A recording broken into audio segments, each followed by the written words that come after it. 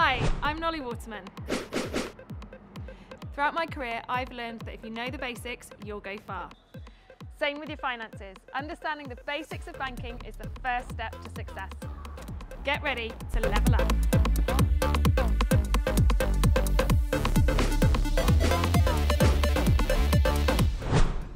Nolly Waterman there. Now don't get me wrong, I loved doing maths, geography and French at school. J'ai un chat et deux chiens. But I wish I'd learned more about banking and how it works. If you feel the same, fear not. HSBC UK, Nolly and I are here to help. In rugby, there are various ways to score points. Tries, penalties, drop goals. They're all different and can give you a boost in different ways. It's the same with your bank account. Okay, bank accounts. Let's take a look at some of the options. First up, a current account. This is for your day-to-day spending. It's typically the account any money you earn gets paid into, the one you pay your bills from, and the one you'll use to pay and receive money from friends, family, or, well, anyone really. You get a debit card to help you pay for things and get cash out of ATMs. Plus, they're super easy to manage with mobile banking, meaning you can transfer money, manage your direct debits, check on your balance, and even block your card if you lose it, all from the comfort of your phone. Next up, a savings account. You can use this to help your money grow. Once you've set up a savings account and put some money in, either as a lump sum or a bit at a time, that money earns interest over time, which is like a reward you get for saving, helping your funds grow so you can reach your goals. There are two main types of savings accounts.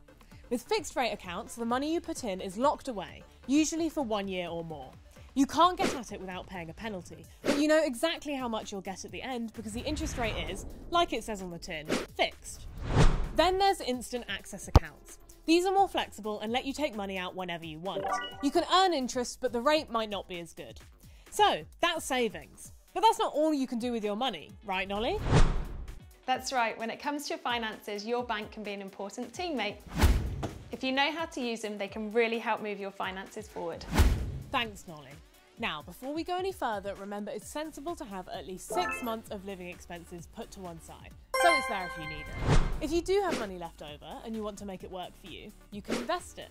There are two main things you can invest in: shares and funds. Buying a share is buying a stake in a single company. A fund is where your money is looked after by an expert known as a fund manager, who invests it in different ways depending on how adventurous you are. If your shares or funds do well, so do you. And if they don't, well, important warning, you could lose some or all of your original stake. So think carefully. And whether you invest or save, you can do it through an ISA or individual savings account. This allows you to save a certain amount each year. And here's the good news, without having to pay tax on any money those savings earn for you. Okay, so that's investing. What's next, Nolly?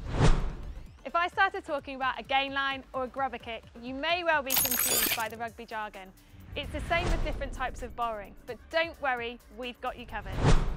Nolly's right. There's a whole squad of borrowing terms which you may or may not have heard of.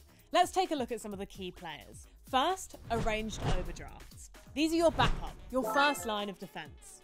An arranged overdraft is like an extra buffer on your regular current account, with a set limit agreed by your bank which you can borrow up to if you need to. This can help tide you over till payday or help you pay for things like an unexpected bill.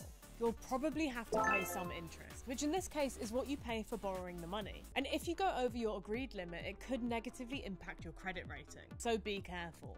Next up, it's your medium-term solutions, like credit cards. These let you buy now and pay later, unlike debit cards where you pay the full cost of things when you buy them. Credit cards come with a credit limit agreed by the bank. You need to pay at least the minimum payment every month, which is usually a percentage of what you owe. If you don't, you may be charged fees. The more you repay, the less interest you'll be charged. So if you can pay it off in full each month, go for it. Then we have personal loans, designed for your bigger purchases, like a new car, kitchen or wedding. You borrow a fixed amount of money, usually between £1,000 and £25,000, for an agreed amount of time, at the end of which you pay the full amount back plus interest. And because the interest rate is fixed, you know exactly how much you're paying back each month and how many repayments you'll need to make. And one thing you really need to know about if you're borrowing is APR. The APR, or the annual percentage rate, is the cost of borrowing money over a year on your overdraft, credit card or personal loans. It takes into account all the different elements: interest, annual fee, arrangement fees, and so on. It's a handy tool for making comparisons between your options for borrowing and can help you get the best deal. The lower the APR, the better. And that's all for this video. You can learn more about borrowing, saving and other aspects of banking on the HSBC UK website. Okay, over to you, Nolly. Now you've got the knowledge to help you tackle banking, it's time to get out on the pitch and show your stuff. Good luck!